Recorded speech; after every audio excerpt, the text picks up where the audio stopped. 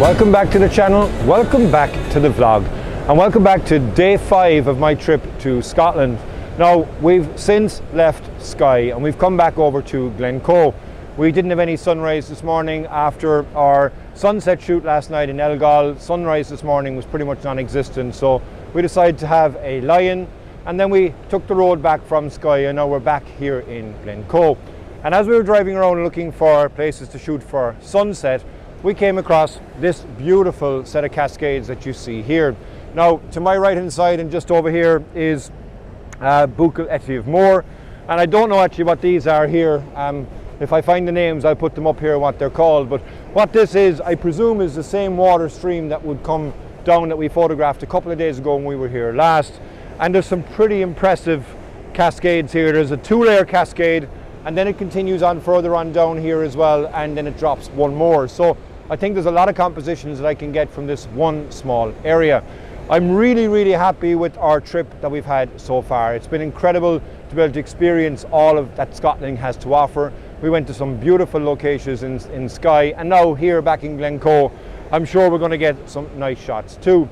The advantage that I have as well right now is because this is a cloudy day, there's no real hot spots of light for me to be able to deal with. So I'm going to get set up here, and I'm going to take a composition looking down here with these rocks and with this waterfall as well, and I'll possibly get a bit of the mountain that's in the background. I don't know actually yet, we'll see once I get the camera set up, but that's what we're going to do here today for the beginning of day 5, which is now 5:45 in the evening. But I'm sure we're still going to get some great shots here, so let's go and let's see how we go.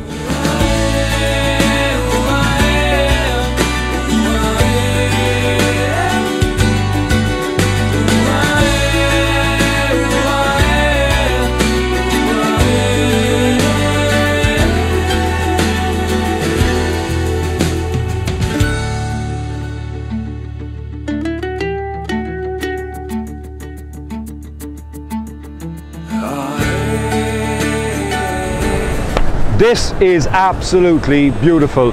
I've taken my first couple of shots here now, and because, like I said earlier on, it's a cloudy day, there's no harsh light to deal with, I don't need to actually use any filters. Now, I'm putting my camera up at f16 and I'm getting a ½ second exposure at ISO 50. Now, I probably will put on some filters and see what I can get then from a bit more creative point of view. But what I've done here is a pretty standard composition. I don't think it's anything amazing, my personal self, because the image is starting from the bottom right hand corner with the water flowing up into the main cascade, and then I've got the rocks either side that are framing it nicely. Now, I've moved as well slightly further on down so that I can reveal a second smaller cascade on the left hand side, and I think that is a nice shot. Taking a portrait shot, taking a landscape shot, and they're all at ½ second, which is my preferred speed for water movement anyway for the sea, but it also is working here as well for these waterfalls. Anything longer and it kind of smooths it out a bit too much, you lose a bit of the texture that's within the water. Anything shorter and you don't get that movement, so you can't actually see that the water itself is kind of flowing. It's as if you're actually freezing the water mid-motion.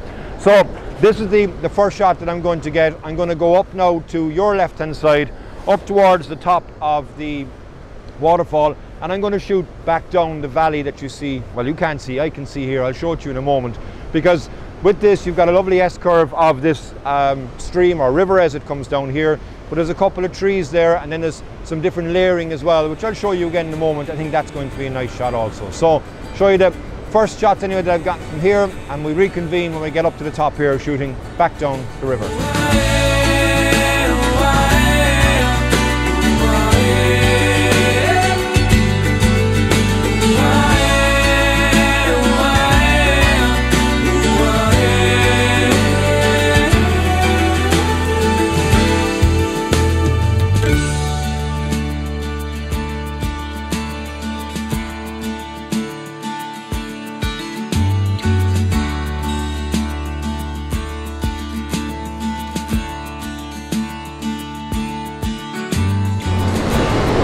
Right, so I'm up now at the top part of the waterfall and I'm looking right back down, and it is absolutely gorgeous. Now I have this flow here that's on my left hand side, and then I've got the secondary flow below, and like I said, it kind of S-curves down. Now I don't have a full visibility from here to be able to see the continuation of the river, but I can allude to the river is continuing down obviously when you're looking at the image. Now there's a couple of the trees as well that I would have said there, and that's actually been framed nicely in the background by another mountain that's there as well also. The other tree, not so much, so I might move around and change composition just so I can kind of give a bit of separation as well to that. But absolutely beautiful place to take some photographs. I'm going to again take some landscape, and I'm also going to take some portrait, and still I don't need any filters, and I'm getting my half a second exposure, and that's giving me some beautiful flow in the water and also some lovely detail as well. So I'm going to play around here, try and fine tune my composition and see if I can get it just right. I'll review the ones that I've taken anyway, make sure they're all okay, but I do think that this is going to be beautiful shots right from here.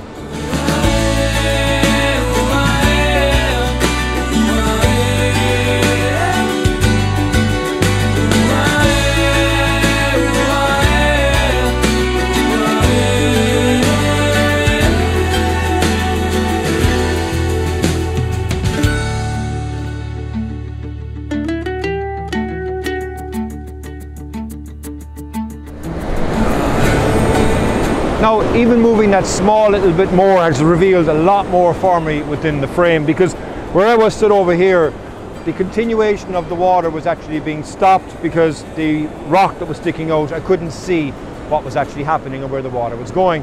But by being stood here now as well, you've got some beautiful rock and rock shapes. The water comes in, it kind of curves around like a bowl and then will continue on down through the valley.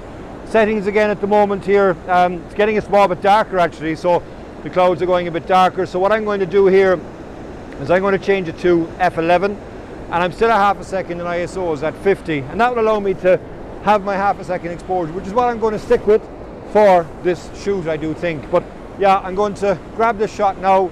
I'll give you a look at it. I'm doing a landscape, and I'm also going to do a portrait shot. And I think that this shot actually is really, really nice because you can see quite a lot that's the actual open vista that I'm looking at here, as well as the water taking up most of what I'm supposed to be looking at within the frame.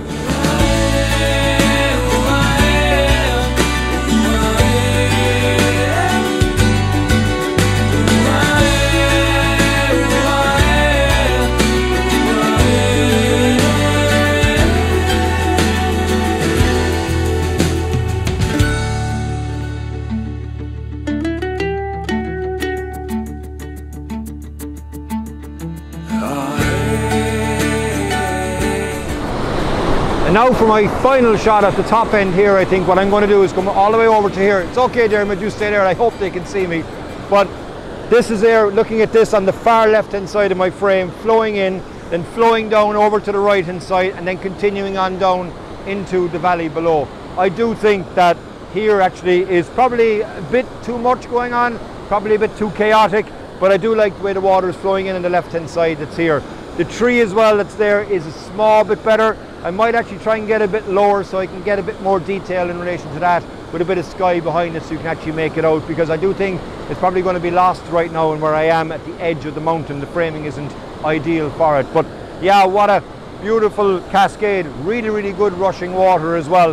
Happy with the shots that I have so far. I'm going to continue on down now and shoot back up to a couple of different cascades that are below. So we'll say goodbye here to these main cascades, I imagine, and we're going to be down to the smaller cascades a bit further on, and I'll try and make more use of those trees as well as I move down. But yeah, what a beautiful find that we have here right at the side of the road.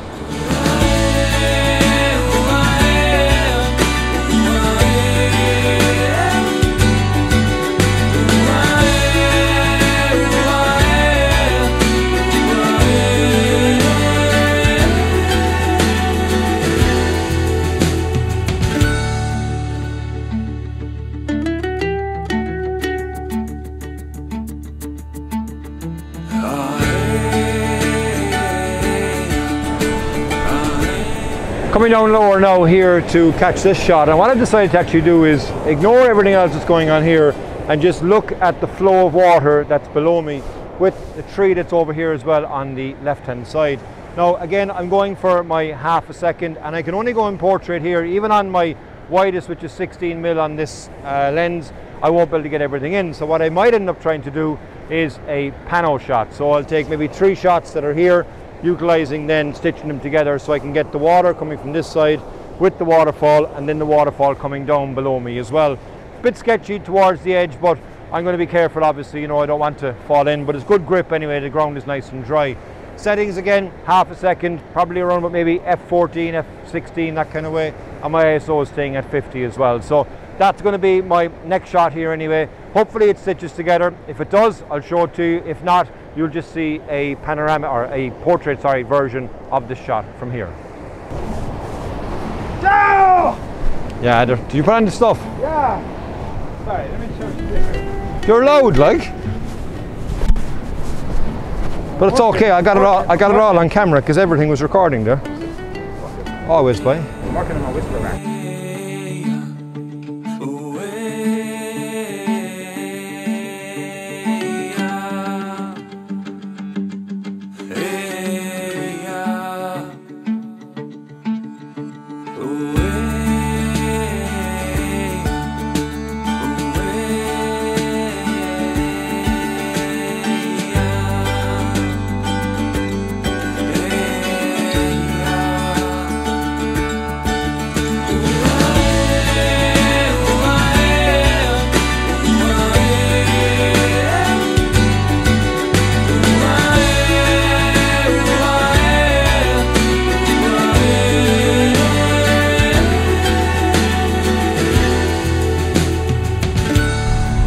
Do you like midges? Killy. What would you do if you caught 1,000 midges? I'd burn them! Well, that was a hasty retreat that we had to make there. It was like an attack of the million flying teeth. They just came straight towards us. We were relentless, so we had to leg it out of that spot. But I'm happy that we got there. I'm happy that we got some shots as well. Now, myself and Darren and Patrick are actually contemplating whether or not we're trying to go out for sunset. Because you know what they say, the sky is bad for midges. There was none compared to what we see here in Glencoe. It's absolutely horrendous. So I think this is probably going to be the end of, what day, 5 of our trip to Scotland. We've been beaten back by the midges for today, but happy with the shots that I got. I think it's going to be a nice place to find. Hopefully we'll get up in the morning for a sunrise. Don't know yet. Could be the end of my photography series from Scotland, but let's wait and see. Until the next time, thank you so much for watching. If it's your first time on the channel, please hit the subscribe button, give me a like, give me a comment, and until the next time, Slán full.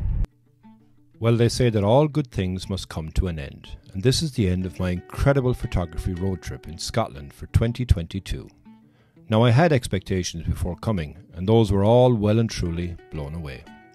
We seemed to have it all. Amazing atmosphere around every corner, ridiculous rainbows, ludicrous light shows, rain, sunshine, and all set with backdrops to die for.